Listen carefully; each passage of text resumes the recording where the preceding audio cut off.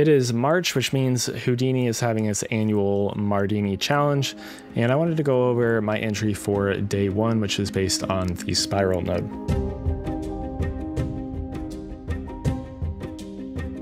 So I'll make this project file available on Patreon if you want to grab it on there.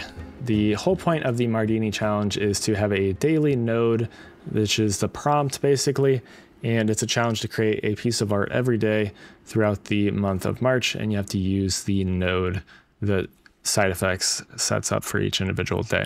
So day 1 was the spiral node, so let's go ahead and take a look at my entry. You can see in our viewport here we don't have anything showing up, and that is just because of the materials. So let's dive into this SOP create here, and we can take a look. So this is the entire network. I've done some experimentation stuff. So everything, like I said, is built around, working kind of quickly. So I did a lot of stuff that I tried and ended up not actually using in the final render, but I just didn't want to waste the time of going through and deleting it all. So I left it in the actual project, and it just saves a little bit of time. So it's a little bit messy, but we'll go through what we actually did here. So if you take a look at what we start off with, we have a circle, and actually we'll start with the spiral because the actual node itself was the spiral node. So by default, since we're working in Solaris, it's going to display any curves as a ribbon. So the way that we can get rid of that is just to add a width attribute, just set the default value to 0.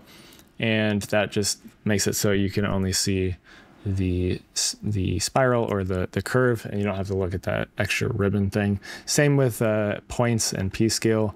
You just set it to 0, you just see your points. So you can always change that later. So I start off with a circle. This is going to be our emitter. We're scattering some points onto that and then bringing that into a pop net here.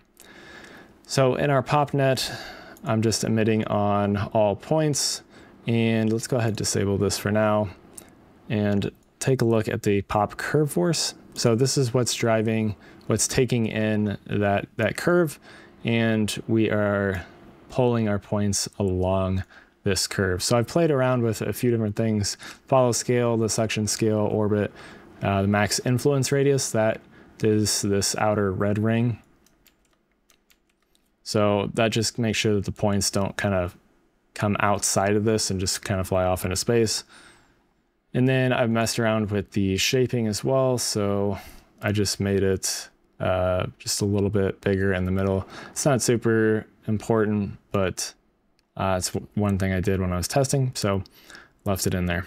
But the pop wind adds a lot of character to this suction force along this curve, because this kind of looks a little bland and a little, not interesting. So take a look here. We have just our points being moved around. You can see that it looks a little bit more interesting, a lot more detail in the actual flowing of the particles.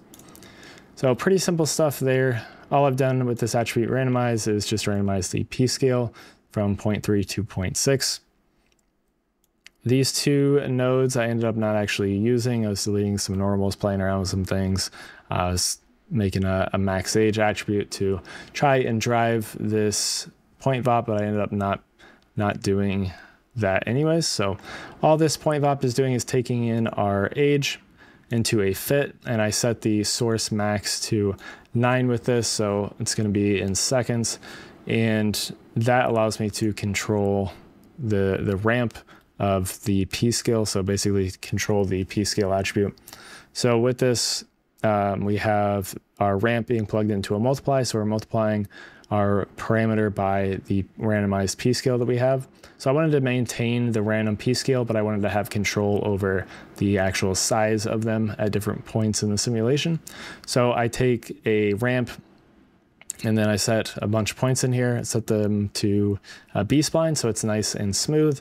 And then what this does with our copy to points here, you can see it makes the points start out really small, and then about the middle of the simulation, they get really big, and then towards the end, they kind of fade off and go back to being really, really tiny to where you can't even see them. So that's all I did for this other section 2 here. I just copied the same thing over. All the transform is doing is moving it over so that it aligns kind of going into the head instead of coming from the head. And then over here, I'm taking a box, and then this is going to create the points that are kind of floating around the actual head. So I use the points from volume, just up the point separation and the jitter scale here. I'm blasting away some of the top points because they were interfering with the lighting, and I didn't like that, so I was getting rid of those.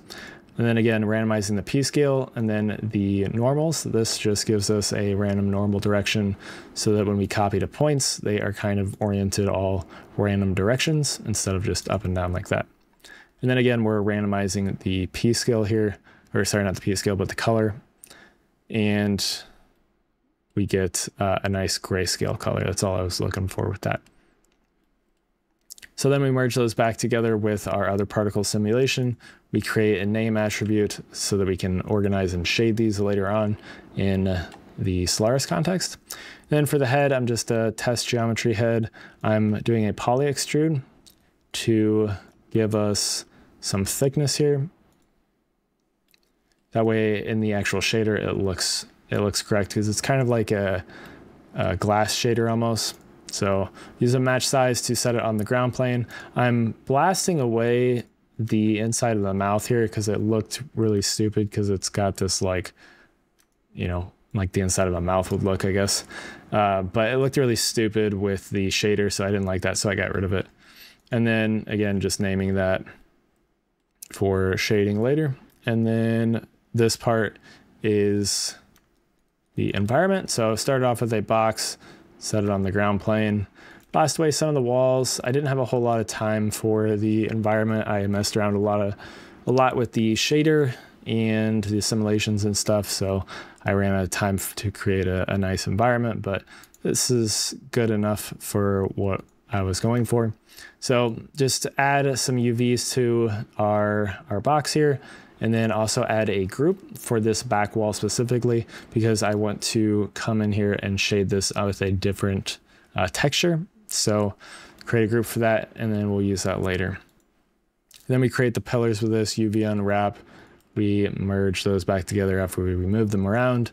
And then we have a pillars group as well so that we can use that later on as well for shading purposes. And then we just create a name attribute for the building, and we are all set. So then we can jump into the materials here. These three materials are from the Grayscale Gorilla library. This was not used at the end. It was just temporary. And then this box is what I use to actually shade the particles, or the cubes that are floating around. I started off trying some stuff over here, ended up abandoning that. Same with everything here and this color correct. I abandoned that.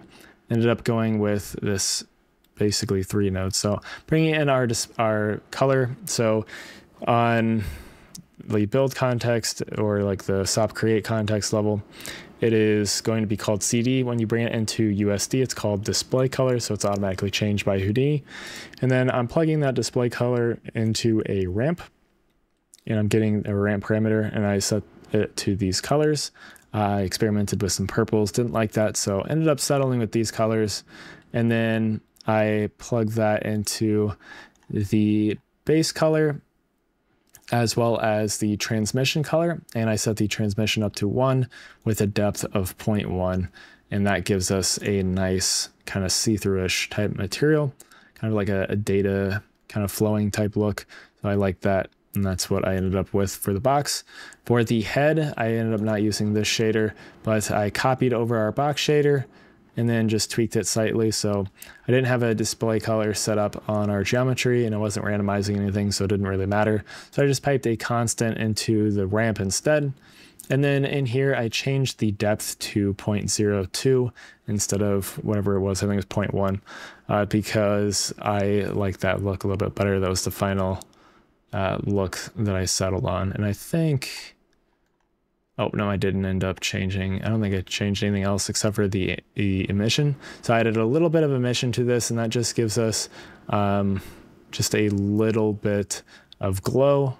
It adds just a tiny little bit. It's nothing too special, but we combine that with a light inside the head, which we can take a look at here in just a moment. I'm going to disable the material linker here just so we can see our stuff. So I've got 3 lights on the outside that are lighting our head. They're all pointing in different spots on the head. And then our last light is actually inside the head. If you can see it here.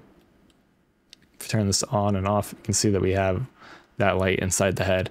And that just gives us a little bit of a glow inside the head that I can then use in the COP network to create a nice little glow. I'm going to go over that in a separate video because I want to just kind of cover that. COPs and compositing in COPs was new to me, and it was something cool that I'd never done before. So I created a way to create a glow that I thought, you know, worked pretty well. So I want to share that just in a separate video. That way, in case anybody's doing any sort of compositing in COPs or wants to start with it, that's something that they know how to do. So we'll go over that in another video here, but that kind of covers my entry. Hopefully you guys enjoyed. Like I said, this project file will be available on Patreon. Unfortunately, at this point, it did not win or place top 3 for the day, but it is what it is. It was a fun experience, and I had a lot of fun. So if you guys want to join in on the Mardini competition, I guess, go ahead and head over to SideEffects website, check out the rules and everything, and start creating some stuff, because it is a fun little thing to do every year. So definitely do that if you're interested in it. It gives you a nice deadline. It's a nice little experience, and there's a lot of people that create some really cool things, and also there's some really awesome prizes and stuff that you can win as well. But anyways, thank you guys for watching. Like I said, this project file is available on Patreon if you want to grab it, and I will go over the compositing with the CopNet here in another video. So thanks for watching. Check out Mardini if you want to participate, and have a good day.